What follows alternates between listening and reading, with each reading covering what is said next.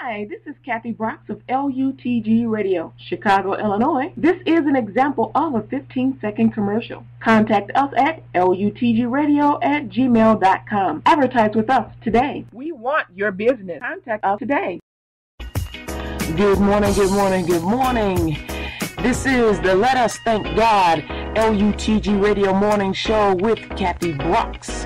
Let's win some souls, play some music, and have some fun in the name of Jesus. Hallelujah, hallelujah. Hey, hey, hey.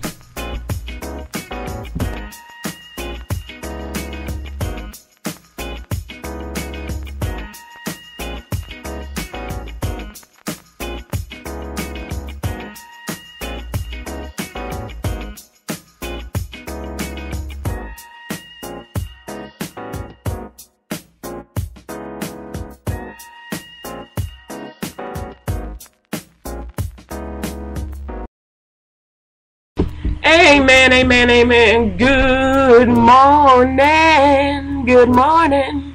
This is Kathy Brocks for LUTG Radio. Like what? For LUTG Radio, and it's today is January 29, 2014, and it's about 6:36 in the a.m. And what is the weather like? It is still nipple cold. You know how when it's so cold outside, automatically.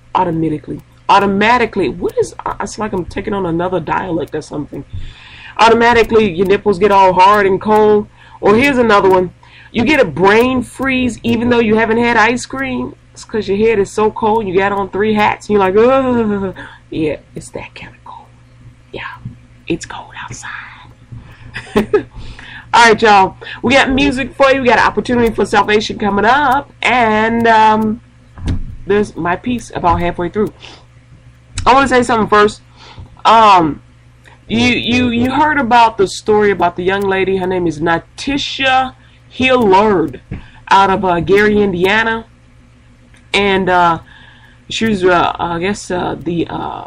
she was arrested by the FBI in Hammond, and she's in incarceration over there in Hammond, and she made a confession that she allowed this dude named Christopher M. Bohr to have sexual relations and to take pictures with her 2 little babies, her 2 daughters. And of course, I'm not condoning that. Come on now. What I'm saying is, there's something wrong with this picture. On his computer, they showed that she was in the background watching. And reportedly, she did it because he gave her money. So you guys know how it is if your child even looks like they're about to fall or get hurt, you drop everything and you run to them. If somebody tries to put their hands on your child, no matter who they are, how big they are, or how small you are, whatever the circumstance, you forget all that and you run straight to them. I remember I was living on the west side, and they began shooting, and my niece was 3 years old, and she was riding her big wheel. And in the midst of all the gunfire, I stood up because I realized that she wasn't there. And I could have gotten killed, but I completely forgot about the bullets because of this 3-year-old baby was riding around on a bicycle, and she didn't know to get down, to get off off this big wheel. She didn't know to lay down on the ground. So I couldn't see her. It's like I got this weird. Everything just went white, like everything went blank. I couldn't even see people on the streets. I was so terrified because I couldn't find her, and I was calling her name and I couldn't hear her, and I was just completely just horrified that I couldn't find her. I thought, oh my God, is she gonna end up dead, right? So my cousin, my neighbor, she saw her. She heard me screaming her name, and she saw her, and she's like, why can't she? She was trying to figure out how come I couldn't see her. But she saw her, and she ran down off the porch out of safety, and she basically put her body over my niece. That's what mothers do. No matter what's going on, that's whether you have a child now or whatever. Women cover like a bear. They cover their children like a bear. I don't care what's happening. Men do it too. That's that father instinct. So I think that there's something else to this story. I really do. I think there's something else. And then my other question, which I'll tell you during the My Piece segment. I have other questions too. All right. So we're going to get this started. Amen, amen, with some music here. I just want y'all to think about that. There's something else to that story. There's something else that's not being told. And honestly, I'd like to know. Wouldn't you? I'd like to know. There's something else. There's something that's getting missed. Here's Like a Deer by Ketonic. And I shall never forget you, Lord, the Lord of my birth, the source of my salvation. And I shall never forget you, Lord, the Lord of my birth, the source of my salvation. And I shall never forget you, Lord, the Lord of my birth, the source of my salvation. Lend me your seed while you grieve. I am forever thankful.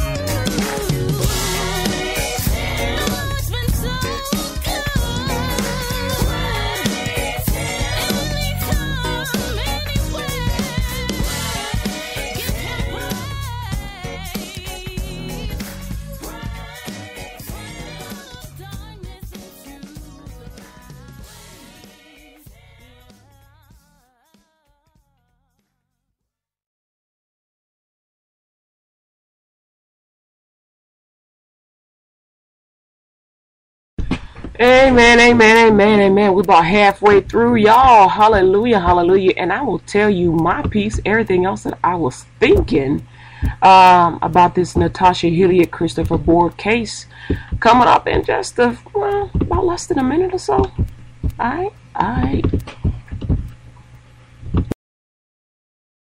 LE Workout Apparel. Look good while you sweat yourself to health. Many great looks for a beautiful you. Sweat in style in LE Apparel at LUTGRadioNetwork.com. Sweat in style at LUTGRadioNetwork.com. Get your LE Apparel now.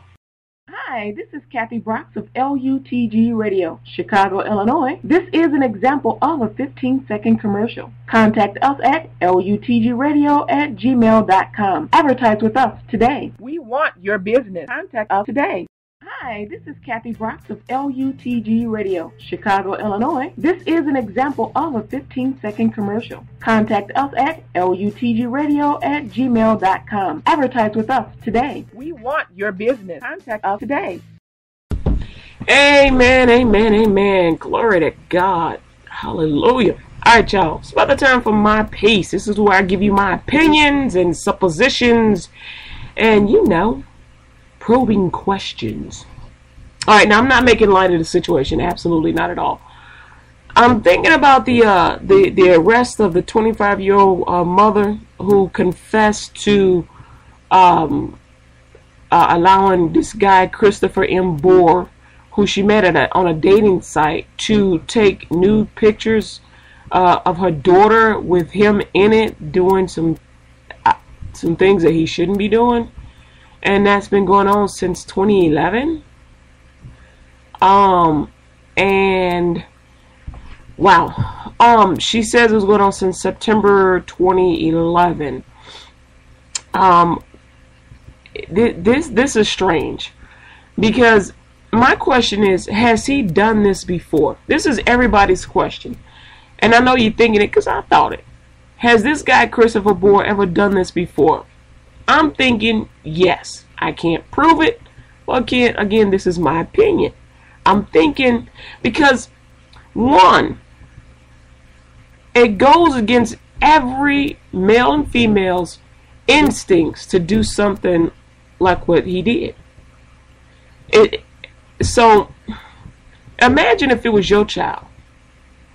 You'd be ready to punch somebody in the face. Matter of fact, you wouldn't stop at the face. You would try and put your fist or bore your fist to their face. So I'm wondering what's going on. I'm wondering, are these sites, these dating sites, are there people that are like this, are they basically hunting single women with children? Because to me it seems like a hunt. It seems like they're hunting single women with children. And when you find a woman that has low self-esteem, you can get her to do anything. But I'm really trying to figure out what's going on. What could he have said to her to make her agree to something like that? And he evidently, if he's taking pictures like that, he's sharing them with someone. Who did he share them with? What group is this? Is it just in Indiana? I don't think so. They never really stay close to home. When you see all these news reports, it's always, it was passed from this state to that state, this country to that country. There's this huge network, evidently, of child pornography, prostituting women, sex trafficking of both male and female. So I'm wondering, what's going on? How deep does this particular cell or ring go? Because he's up there pleading not guilty. She's facing 30 to life, and it don't look like he's facing anything. There's more to this story.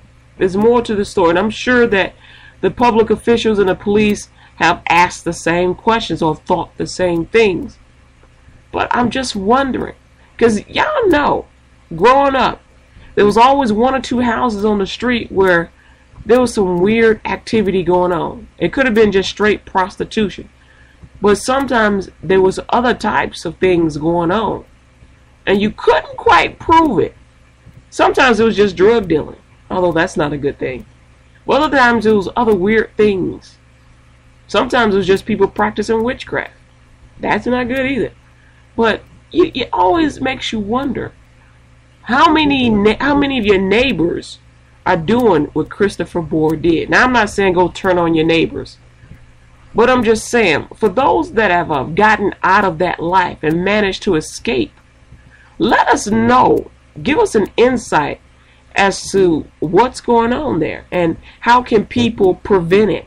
What should people look out for? That's what I want to know. You know how to contact me, lutgradio@gmail.com. I want to do a phone interview with you. So if you're a prostitute that has gotten out of the life and you can shed some kind of light on this story, please do. If you are a reformed pimp, I haven't met many of those, but God is able. Let us know. Let us know. Amen. All the interviews that I do are always shared with the public, and that includes the police. So, all right, I'm just saying. We got more music coming up for you, and we got the altar call. Amen, amen, in less than 6-7 minutes. Amen, amen, amen. Here is Kingdom Cry, Roy Green. So hear our kingdom cry, hear our kingdom plea.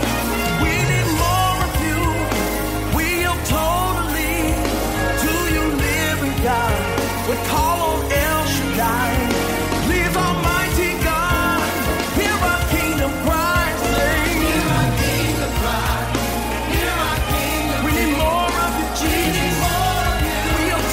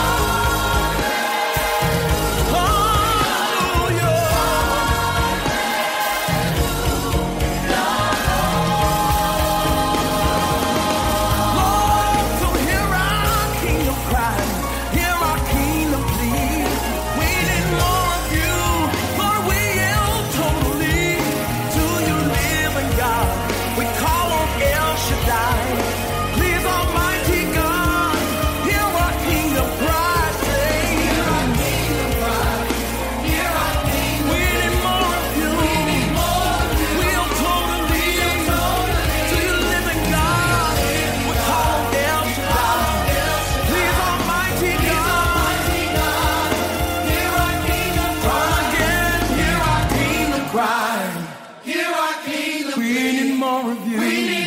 We'll totally to you, living God. We call on El Shaddai. Please, Almighty God, hear our kingdom cry. Somebody cry out to the Lord. Cry out to Jesus. For God so loved the world that he gave his only begotten Son, that whosoever believeth in him should not perish, but have everlasting life. For God sent not his Son into the world to condemn the world, but that the world through him might be saved. If you do not know Jesus Christ as your Lord and Savior, but want to, repeat this prayer confession after me. Lord Jesus, I ask you to forgive me of all my sins. I confess my sins before you this day. I denounce Satan and all his works. I confess Jesus as the Lord of my life. Thank you for saving me and for bringing me back to where I once was. From this day forward, Lord Jesus, I will be sensitive to how you feel. I won't hurt you. I will obey you. Lord Jesus, I ask you to present me to Jehovah in your name. Lord Jesus, I believe with my heart, I confess with my mouth that you rose from the dead, that I am saved, and receive you today wholeheartedly, 100%. Make me a light in a dark place, and from this day forward, I will leave this place and share you with everyone I meet and everyone I know. It's commitment, Jesus. I will get this world for you. I pray this prayer to the Father in the name of Jesus. Amen. I receive the baptism of the Holy Spirit in the name of Jesus with evidence of speaking in tongues for the edifying of the body of Christ Jesus by the will of Jehovah God. Amen. Congratulations. Go to LUTGradionetwork.com, click on the link, find a church, get baptized with water, take your foundation class and your prayer intercessory class. Tell them you got saved on Barack FM radio, and begin reading the Holy Bible, starting with the New Testament, the book of John. Congratulations. Congratulations. Hallelujah. Amen, amen. I don't know why I'm talking like that. This is a serious matter. Really, congratulations. Follow me to segment number 3, which is coming up in a few short minutes. That's the birthdays. And also, today is Poetry Wednesdays. Hallelujah. Hallelujah. I love it. I played a poem, a song with my poem in it, Like a Deer, at the top of this segment. And we got more poetry for you. Here's Mama Chill taking us to the next segment with Say.